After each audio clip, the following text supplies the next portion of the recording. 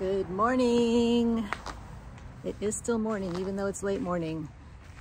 Welcome to this edition of Homesteading Not Exactly. Today is January 1st, and I am really hoping to get this video out in a timely manner, especially since I stated the date.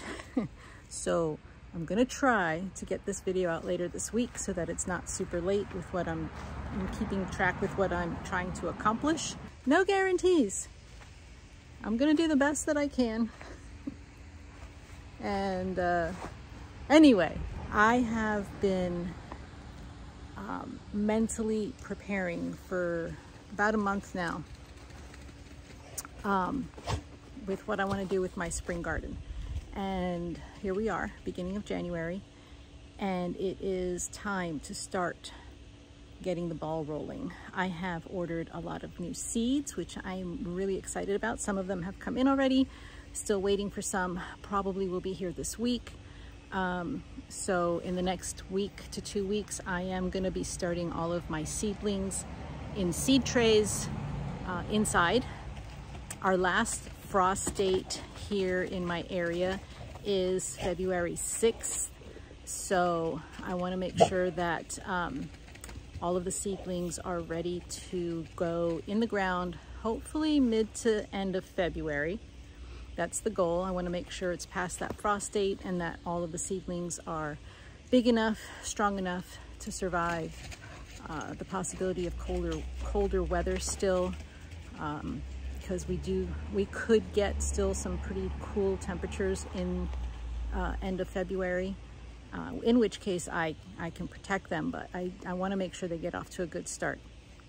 So I am really looking forward to this season. I have this crazy idea that I can make my garden a lot bigger than I did last year. We'll see how that goes. I have so many things I want to plant this year. It's going to be fun, but it's going to be a lot of work. In addition to the medicinal garden, I just have a lot of other veggies that I want to add to my space. And so now is the time to do all the prep work.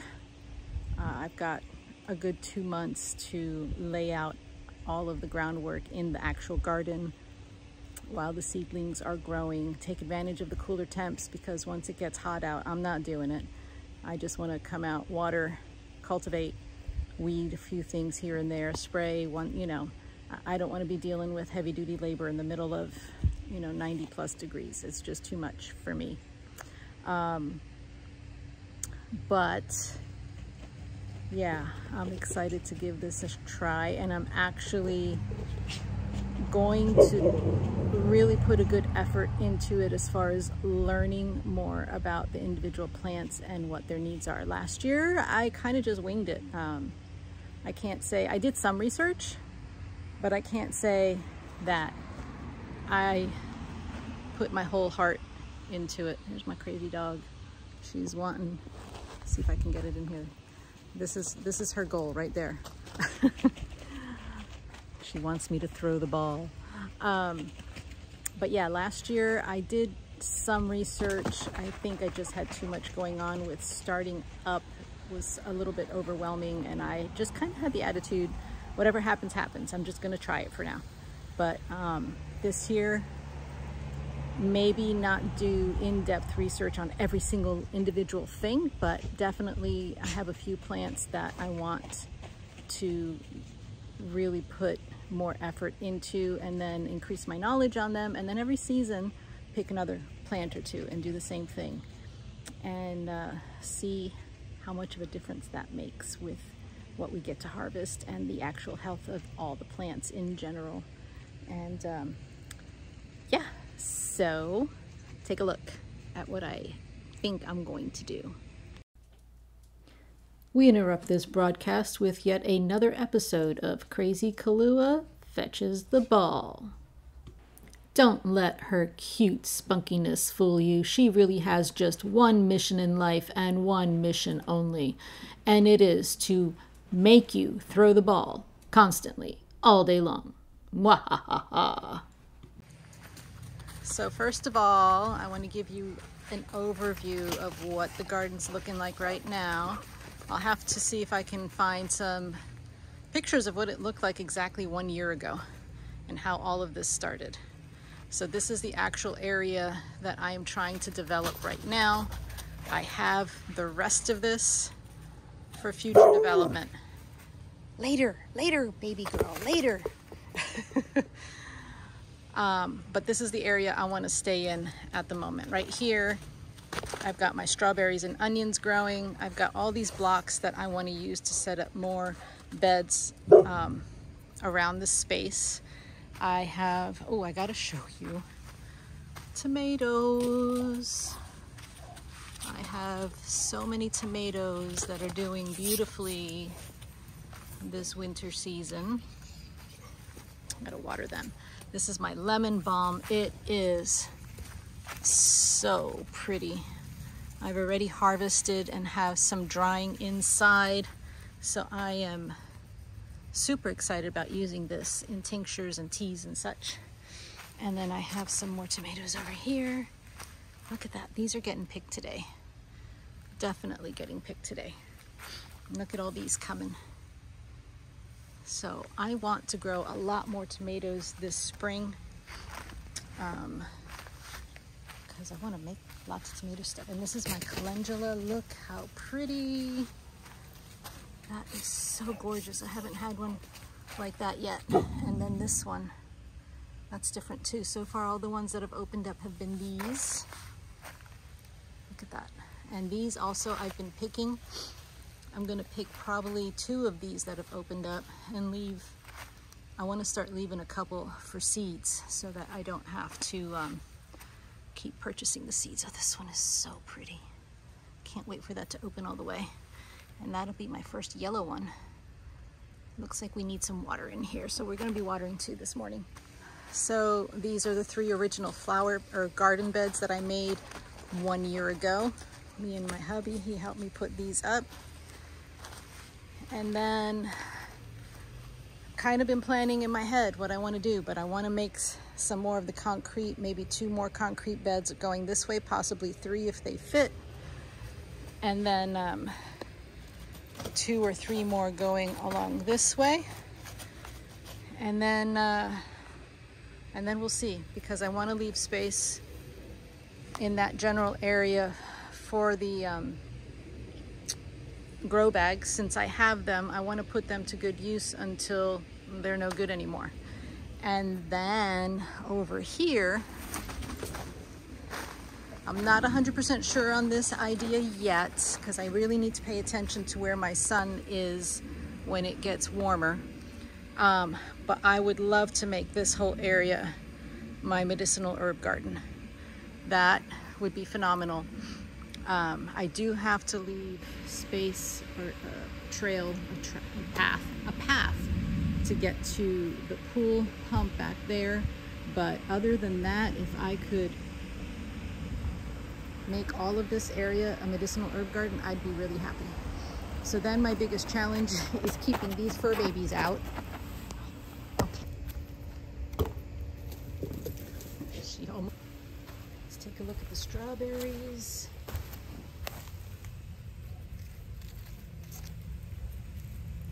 Got some coming in. Ooh. So we're gonna be munching on some strawberries soon. There's another one. Strawberries always seem to do really well. Anyway, my other goal for this coming year is to get my citrus looking better.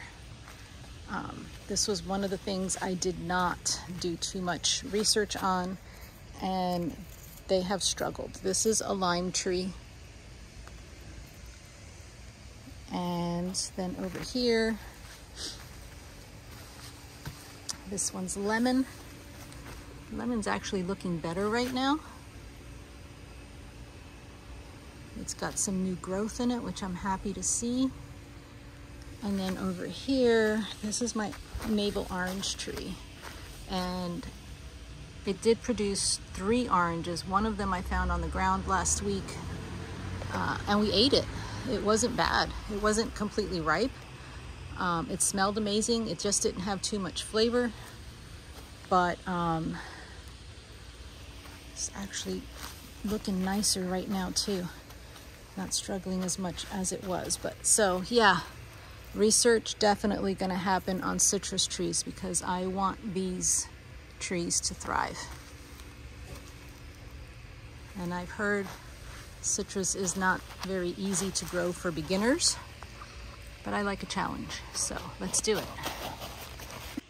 So today I'm basically going to work on laying out where I want those blocks to be. I'm not necessarily going to dig them in the ground. I just want to see what it's going to look like. And then if I'm happy with how it looks, I'll go ahead and start digging and getting them set. So here we go.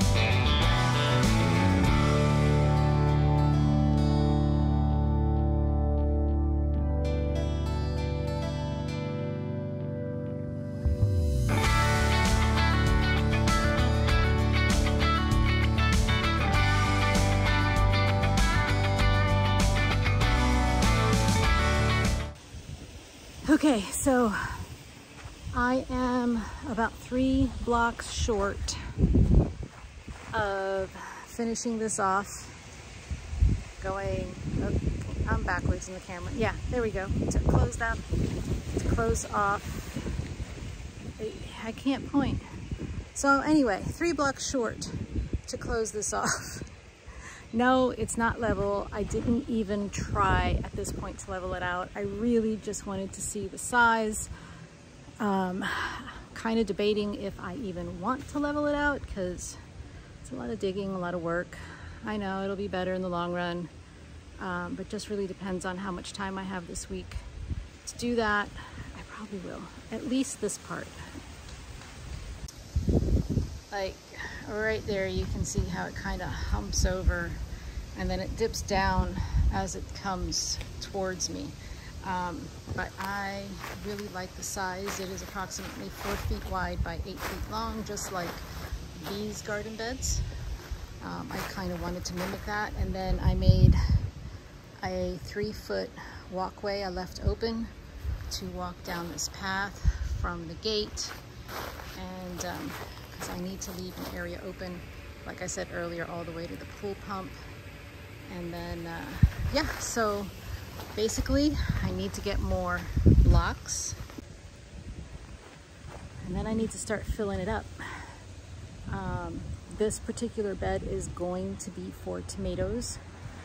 I don't think that I will worry about making it 2 blocks high because tomatoes don't really need that much depth to them. Once I get the weed block out from underneath it, it should be fine.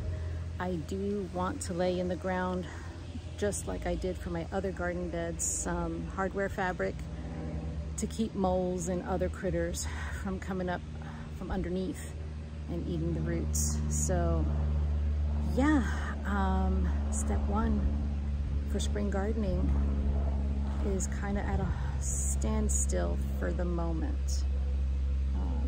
I'm still planning in my head. I got all kinds of measurements earlier so that I can go in and kind of draw it out and see if it's going to work how I have it in my mind, because a lot of times it doesn't work when I actually go to do it. And then, I mean, I'm fine with just changing things, but it's nice to have a general idea of how you want it to go. So